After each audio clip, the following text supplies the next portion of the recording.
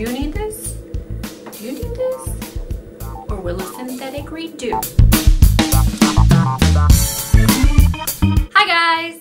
Today's video is a special request by you guys, the viewers. A while back in a haul, I noted that I purchased a Legere synthetic reed, meaning a plastic reed. I know. And because so many of you were shocked, you have asked for a review of what I think about it. So let's get into some of the facts about how it's made and how much it costs, and then I'll give you the overall specs of what I love and maybe a few of the things that you might want to watch out for. There are two types of the Legere reed. There is the LBRM, which is just the medium, and then there's the LBRMH, which is the medium hard. Both of these are going to retail for about $135 US. So they are a bit of an investment. Now these are different than any other plastic reed that I've played on in the past because they are not molded or they're not stamped. In essence, they are built in a layer of plastic, okay? So you have fibers built one on top of each other, just like you would have if you had a piece of cane. So cane grows very similarly, that it grows in layers, and so the synthetic reed is meant to mimic those layers just like you would have in a rhododendron. Now, even though it's plastic, you can still break this reed. I have a friend of mine who lent it to her bassoon playing son as well. They're like a family of bassoonists, and her son was flexing the tip like I show you in the Darken the Reed video. Of course, there's no reason to do this because it's a plastic reed, but he was still flexing the tip and it did crack down the center. The plastic reeds can also chip just like a regular reed, so if you drop them, that is something that you do need to be careful of. And because you can play on them for an extended amount of time, it is good to clean them out, but if you clean them out, oftentimes with a pipe cleaner, you can split the sides where it's sealed, and if you do that, it will no longer work. So there are some things to be careful of that you can still destroy this reed. The positives of this reed is that you do not have to scrape it.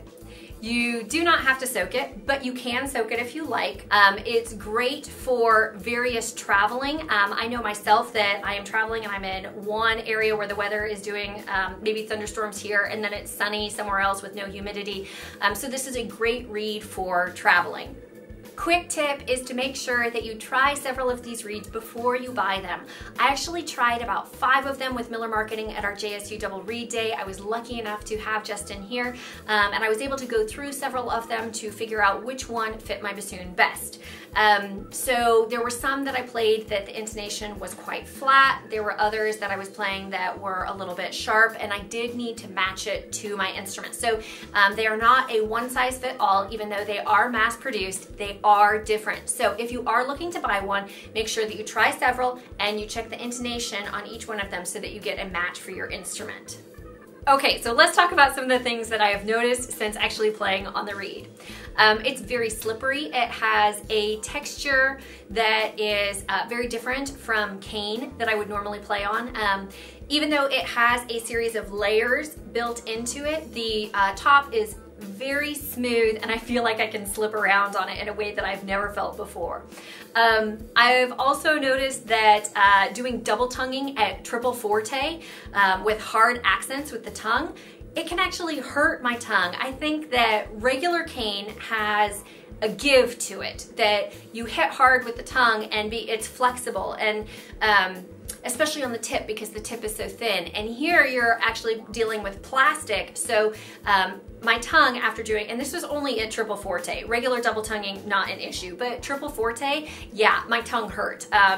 So large accented passages, if I was doing a series for consecutive bars, I might actually be concerned about it and switch reeds. I've noticed I can get really bright on these reeds, but I can also get very dark, almost a breathy sounding portion to the reed, which is fascinating that I can get so bright and so dark and it's still plastic. I've noticed as I do look for the breathier, darker, woodsier sound, it does require more embouchure than my finished reeds, and it can tire these muscles out in the face rather quickly. I haven't felt like I have as much dynamic contrast on this reed. The loud louds and the soft softs and some of the connectivity between notes just isn't as great as on my finished reeds, but you know, for having a reed that I can just throw on and play, especially in a case of an emergency, this is the go-to reed. And for travel, it's great for travel as well. So this does get my seal of approval. It would not be my go-to practice every day on reed, but that being said, it is a trick that I like to have in my back pocket for emergencies. Okay guys, I hope you enjoyed this. Please leave me a comment over whether or not you intend to purchase Legere reed.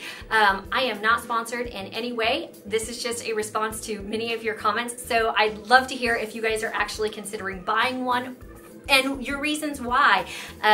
My reviews, sometimes when you guys review products as well, I love to watch them or hear about them, because you'll think of things that I haven't thought of, and then I'm like, oh yeah, that makes perfect sense. So please do take a second and leave me a comment. If you liked this, give it a thumbs up, and I will see you guys next time. Bye! Now, by putting a binding on the reed, I'm taking care of 3 aspects. First off, I'm making sure that the tube has a good seal on it and it doesn't leak. Oh, the office is howling. Oh, that was thunder.